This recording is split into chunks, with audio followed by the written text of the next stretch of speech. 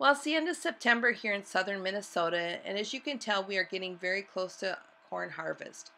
Sometimes I get asked, how do I know exactly when it's ready to harvest? Well, one of the things that we do is we take a look at where the ears are positioned on the stalk. And as you can tell in the video that we have some ears that are pointing up. That tells us that that corn is just too wet. We also have ears that are pointing down, and that tells us that that corn is actually closer to harvest.